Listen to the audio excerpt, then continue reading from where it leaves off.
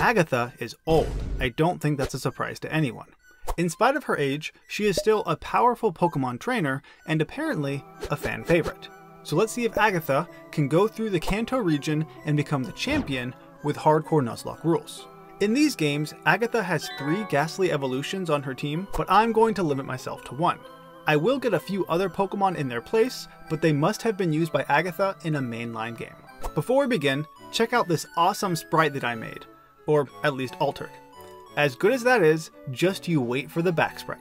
And here is my trainer card, proving that I am in fact Agatha. Anyway, I am being kept prisoner by my own daughter because she thinks I'm too sick and old to go outside. Well, I'll show her by once again becoming a Pokemon master. I finally escape from this prison they call a house, but I'm promptly rounded up by Old Man Oak. Who does he think he is, bossing me around like that? By the way, some of the colors might be a little bit off, mostly arrows pointing to exits and exclamation points. This just kinda happened when I swapped around some of the palettes. There are a few intentional changes though. First, aside from, actually being Agatha, I get to start with a Ghastly. Second, my rival is none other than Death himself. Death looks okay, but Agatha, not so much.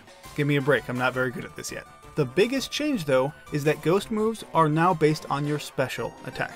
You see, before the physical special split, all ghost moves were physical, so they did damage based on your regular attack. But since Gengar is a special attacking beast, I wanted to use him to his full potential. To show you what I mean, Pestilence, the Ghastly, licks the Charmander, then stalls a bit to get growled. Even after 2 attack drops, Lick still does the same amount as before, because again, it's based on special attack. Without this change, Ghastly would never get past Brock. It would be virtually impossible. As it is, it's a simple matter to defeat Death as I prolong my life 1 more day. That's how you stay alive when you're old, right? You just have to fight death every day? I admire Agatha's walking around sprites again as I make my way through Viridian Forest, so I can answer the age-old question, how many licks does it take to get to the center of this forest? Around 6, or 12 to get through the whole thing. Before I know it, it's time to face Brock. The only attacking move that Pestilence has right now is Lick, and the Geodude falls in 2 hits after being fully paralyzed. The Onix does slow me down, but I also lick him to death. I couldn't really do any other move, so super great strategy. And since I only have ghost moves, I need to carefully plot my path to avoid all of the normie trainers. Having said that, I obviously get caught trying to slink past this lass. It's hard to sneak around when you have a cane. Anyway, Nightshade does nothing, but I do have Curse. And it would appear that this Jigglypuff has no non-normal attacking moves, nice alliteration there, so after a few turns, my Curse is enough to take it out. But my normal type weakness won't be a problem much longer because as soon as I enter Mount Moon, I catch myself a Zubat. And she can hit everybody. Weakly, but she can still hit them. Then outside Mount Moon, on the other side, I get another encounter in Ekans. 3 Pokemon before the second gym, things are going really well. That's what I say to myself until it's time to face Misty. The Staryu isn't too bad. He does survive a lick, but chooses to waste his turn. After another tongue attack, the star falls. Against Starmie, I honestly don't have a good strategy. I start with a lick and hope for the best, as a water pulse almost kills me. Okay, I realize I was not prepared for this fight at all, so I decide to stay in, sack Pestilence to bring out Pandemic the Zubat to see what she can do, which is basically nothing. I told you she can't hit very hard, and now she is also dead. At this point, I'm going to restart anyway, but let's see if Element the Ekans can snatch victory out of the jaws of defeat, whatever that means. She does win and all, which is great, but there is no way I'm giving up Ghastly so early. Time for Season 2 of Prison Break, which was objectively worse than Season 1. My new Pestilence and I head to defeat Brock. But since last time I did get a bit lucky in that fight, now I'm sure to level up against the Geodude, that way his Rock Snake dies in 2 hits. This time though, after catching Pandemic, I hop this fence to get an Oran Berry, which is my only hope and salvation for the Misty fight. It's not great, but it's really all I've got. My plan will be to sack Pandemic against the Starmie and hope that Ailment can come out, doesn't get confused, and finishes off the battle. It's not great, but we'll see how it goes. Once again, the Staryu poses no threat. This time he gets paralyzed and Ghastly levels up. I need all the help I can get here. The Water Pulse leaves me with just a little bit more HP and the Starmie gets paralyzed, which was absolutely perfect. Because of this, I can outspeed, take it out, and Pandemic lives to spread another day. I was unpleasantly surprised by how difficult that fight was. But I shouldn't celebrate too much, because death is right around the corner. Isn't he always? Ailment has a bit of a tough time here against the Pidgeotto, his natural predator. I was going to leave him in and see what he can do, and then he wastes the only healing berry we have right now. Well, that's disappointing, so I swapped to Pestilence, who can't actually hurt this bird, but in turn, can't be hurt either. Instead, I forced the bird to hurt himself. Eat that. Abra falls in one lick, and after several turns of missing, and confusing the Charmander, he too falls. Last is Rattata, who also can't hurt me. The only problem is, I need to limit Pestilence or else she could go over the level cap. Which is why after a curse, Pandemic, and then Ailment come out to get some experience. I might as well bring Pestilence back out to confuse this rat in his time of dying. You know, just to play around with death a little bit. And if you want to avoid death, like Agatha is, be sure to subscribe to my channel, Nuzlocke Joe. I guarantee you that if you do, you will still die. Hate to break it to you, but no one can stop that. But you'll have had a more fulfilling life because you watched my videos. On the Nugget Bridge, both Pandemic and Ailment evolve at level 22. After meeting with Bill, I tell these kids to get off my lawn. Now it may not be my lawn technically speaking, but this is a perk you unlock when you get older. The ability to simply yell at kids. Stupid millennials and their avocado toast. On this boat, Death strikes again. This time, he tries to throw me overboard. But Death, just like all of us mortals, was completely destroyed by Pandemic. I didn't intend Pandemic to sweep his whole team, especially not after the smokescreen at the start, but she did such a good job that I couldn't bring myself to swap her out. Before facing Surge, I need to replenish my berry stash. Remember, because Ailment ate a berry when it wasn't needed? And I'm giving him one more chance. He better not ruin it. My plan here is to see if Ailment can win this one, because he has Dig, which did not take out the Voltorb like I had hoped, but that's okay. Shockwave doesn't do too much, and after some healing, the Pokeball is spent.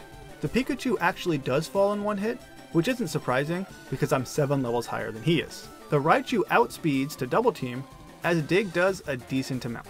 Bite was really weak, so that was a wasted turn, and after 2 Shockwaves, Arbok still isn't healing. In this game, I think that healing berries don't activate until the end of the turn, which ends up being a good thing because I get to save that citrus berry for another day. Good job, Ailment. You've redeemed yourself for stealing the first berry. As I'm wandering around in Rock Tunnel, old people get lost a lot, right? Pestilence finally evolves. I've always liked Haunter's design way more than Gengar, but I can never bring myself to keep him because Gengar is so much stronger. I'm gonna skip Lavender Town for now, even though it's basically Agatha's home. Instead, I go to the underground path in Celadon and walk around on super speed.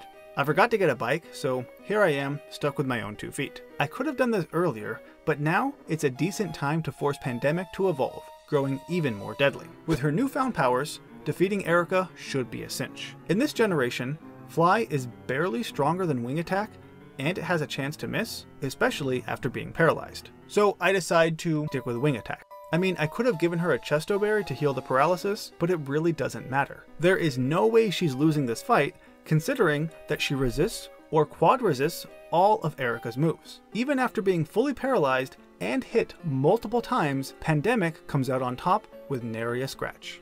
On my way out of the gym, I confront Albert because he's being a creep. He was always a peeping Tom. Then, I meet up with this friend who I haven't seen in 30 years. I thought she was dead already. She invites me for tea and to play bridge. The object of which is to build a stable bridge with playing cards. Or something like that. As much as I want to go to the creepy Pokemon Tower, we have a surprise there, I first need to break into the Rocket hideout so I can see ghost Pokemon. You know, aside from Pestilence, I suppose? And I bet I could run Team Rocket better than Giovanni anyway. Just look at this young whippersnapper. He's not mature enough. Pestilence decides to just straight up punch the Rock Snake, who survives the first hit, but not the second. Ailment comes out against the Kangaskhan and hits a super pathetic bite. Okay, time to swap to Pandemic, who slowly whittles away at this girl's health. Kangaskhan's are actually pretty tanky. Pestilence makes a return on the Rhyhorn and punches him out of existence. What'd I tell you? I could easily take over this dude's organization. Now, we do head to the Pokemon Tower, which is Agatha's favorite place. I mean, she's so old, she's basically a ghost herself. And speaking of, Death once again appears, this time to try and push me off the roof. Pandemic did such a good job avoiding Death last time, so let's see if she can do it again. The Pidgeotto falls to a Wing Attack and Fly, the Execute to a Wing Attack, and the Kadabra too. Because of the Gyarados' Intimidate, I swap to Ailment on a Thrash and hit him a few times with Secret Power. Once I get too low on health, Pestilence comes out to finish the job. And the Charmeleon stands no chance, of course. Now, you may have noticed during the battle that the ghost type is still not identified, even though I currently have the Sylph Scope. This is likely some error that occurred when I swapped Ghost from being physical to special. I changed its position in a list, so I think that's what caused this problem. Still, it works as intended, so it's fine. Another change I made here is the ability to find a new Pokemon at the very top of the tower, Misdrevious. Unfortunately, she can't evolve in Gen 3, and I really didn't feel like going through the trouble of creating Miss Magius here, so she'll just stay as she is. In the Elite Four rematches of these games, Agatha gets a Misdrevious, so I feel like it's fair game. I need to find a way to replace the 2 excess Ghastly evolutions. I save this young man, who I remember when he was a snot-nosed kid. I then decide to evolve Pestilence at level 37, because Gengar is too strong to not have around. Let me prove it to you. In Silph, Death corners me once again, this time to try and push me down an elevator shaft. But Pestilence single-handedly one-shots his entire team, outspeeding all the way. All she needs is Thunderbolt and a Shadow Punch. That's it.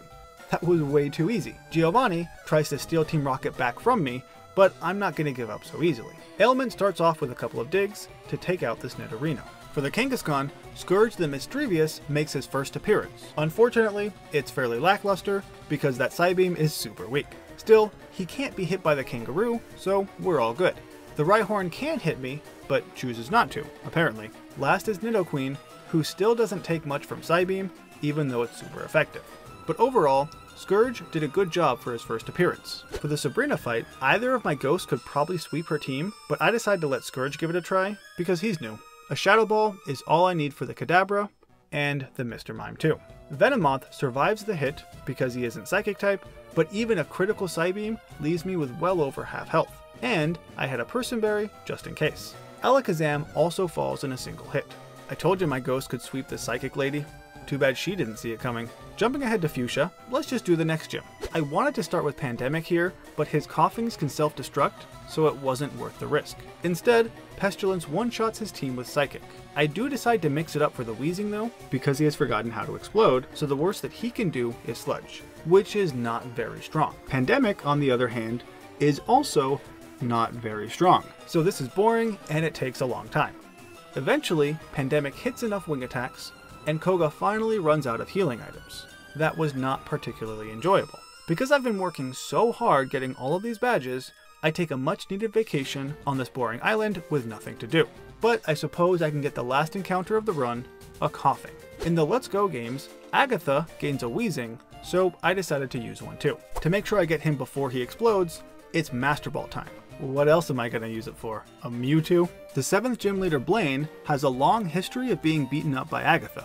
I was a bully in elementary school, way before the big war that wiped fathers off the Pokemap. Anyway, my plan here is to try and PP stall this Growlithe's Fire Blast, because that move is a bit too strong, and I'm going to lower his accuracy in the process. To that end, Pollution the Wheezing, that's a pretty good name, right? Starts by spamming Smokescreen, and things are working really well until the Growlithe ends up hitting me.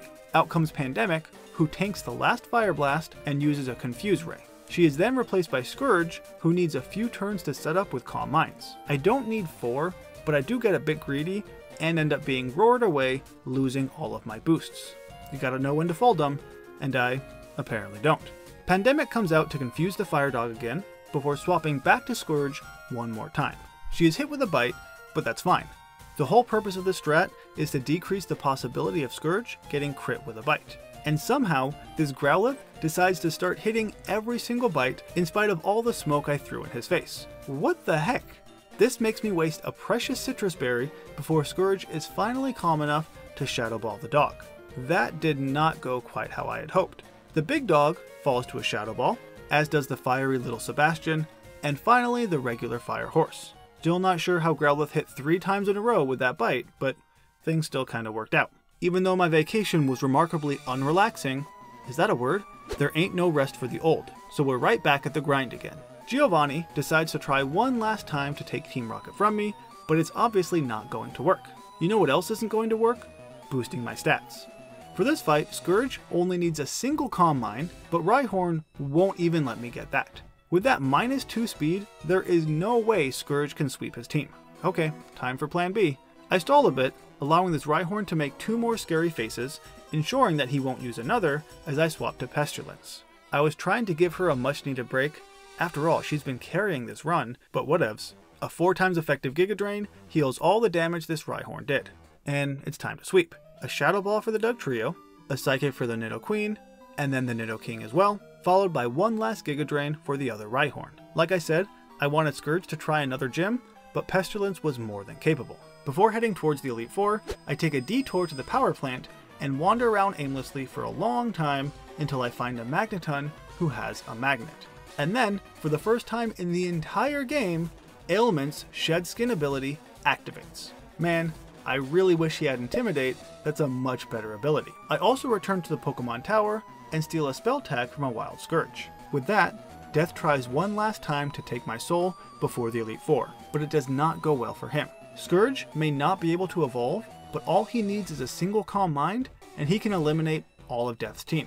He uses either a Magnet Boosted Thunderbolt or a Stab Shadow Ball. Pestilence could presumably do something similar. Even after overcoming Death for the 5th time, Agatha still has one last hurdle. To truly be a Pokemon Master, she needs to defeat her old friends at the Elite Four. Lorelei is first, and Pollution starts off to take down the Dugong with 2 Thunderbolts, allowing her to set up the Hail, which is fine by me. The Slowbro wastes his turn with Amnesia before falling to some Sludge. Cloyster's special defense is crap, so she can't even survive a single Thunderbolt. I really didn't expect Pollution to make it this far, to be honest, just in case he does have a Flamethrower, and, after being kissed by the Jinx, burns the Psychic Ice type. As good as he's doing, Lapras is probably going to be too much, unless she is immediately paralyzed. Pollution hits through the confusion and gets frozen by an Ice Beam. I had intended to explode Pollution in this battle, but I will not let him die without getting something from it. Instead, I bring out Scourge on a heal, don't care about the Confuse Ray, and defeat Lorelei with 2 more Thunderbolts. So you'll see in the first few fights that I am being a bit more reckless than normal, and that's because I really only need my 2 ghosts to beat all of these guys, so I am more than willing to lose my non-ghost Pokemon along the way. Can't be deathless forever now, can you? Eventually it catches up to you. I take out Bruno's Rock Snake with my regular Snake after a couple of Earthquakes. His second Rock Snake has Earthquake that would have killed me if it crit, but it didn't, and it gives me a safe swap into Pandemic, who responds with a Steel Wing. The Hitmonchan falls in a single fly, while the Machamp survives and tries to slow me down, but misses. The Hitmonlee also falls in a single hit. If I hadn't used the Giga Drain TM on Pestilence, I could have given it here to Pandemic, and then I wouldn't have had to leave with the Snake, but that's okay. It turns out that while I was being kept prisoner in my own home, the Elite Four Commission decided to create a robot version of me, instead of actually hiring a new Elite Four member. Automation really is coming for our jobs, huh? You'll notice that this robot Agatha actually has the same team that I do. You know, just to make it fair. Not that it really matters, because Pestilence one-shots her team with a combination of Shadow Ball, Thunderbolt, and Psychic. But hey, having the same team was cool while it lasted, right? Seeing how much better I am than their fake robot, the Commission offers me my old job back, but I decline. This time, I'm going for the very top. Lance's Gyarados, as well as the Aerodactyl, both fall in a single Thunderbolt. For the Dragonite, against my better judgment, I leave Pestilence in, who does a decent amount with Shadow Ball, before taking a pretty strong Outrage. I had intended to pivot to Pollution against this dragon, so I do it now, get really hurt by Outrage, and respond with a Sludge. My plan had been to explode the Dragonite, you know, so that Pollution goes off in a blaze of glory, and just for fun, I do that now against the Dragonair. The last Dragonair can't stand up to Pestilence. Now you may argue that it was unnecessary swapping to Pollution in the first place, and I could have just stayed in with Pestilence. My counter to that is, who asked you? I just wanted Pollution to make a meaningful sacrifice here, it had been preordained, and who am I to mess with destiny? And, speaking of losing a life, Agatha now has to fight Death to become the new Death. Because that's also how it works, right? You beat Death enough times and you become the new Grim Reaper. I try to repeat the same strat we used last time, but his Pidgeot is having none of it. And he throws sand in Scourge's face. Okay, instead, I bring out Pestilence on a Feather Dance to shock the bird. As always, the Alakazam is scared of ghosts, and the Gyarados intimidates me, bringing my attack all the way down to -3. It's a good thing that Ghost is now based on special attack, huh? Whoever thought of that must have been a pretty smart guy. But that's enough patting myself on the back, we have work to do. Pestilence is able to one-shot all of Death's team, besides the Charizard in the back. A Magnet boosted Thunderbolt is not enough to take him out, and there is a very real possibility that Fire Blast kills me even without a crit, which is exactly what happens. That's too bad. If Scourge had been able to set up with a single Calm Mind, that would not have happened. But that's okay. He comes back out to finish off the Fire Lizard with one last Thunderbolt for the win. And with that victory, Agatha transcends to become Death incarnate. It turns out that Agatha, as strong as she is, cannot completely defy death. Death is all around us, and try as we might, cannot be avoided, only delayed. Well, that was a depressing end. To lighten the mood before we leave, how about we play a new game called Who's Not That MVP, where I choose the least valuable Pokemon. In this video, it obviously has to go to Ailment. I hate to do this, but he didn't even have Intimidate, and I feel like most of the time, he couldn't do squat. So, you know, he was not great. This has been the second video in the series where I'm attempting to beat the Kanto region as each member of the Elite Four. First was Lorelei, and next will probably be Lance. I know I should do Bruno soon too, but I really don't want to use him right now. He just sucks. And on that note, thanks for watching, and I'll see you in the next region.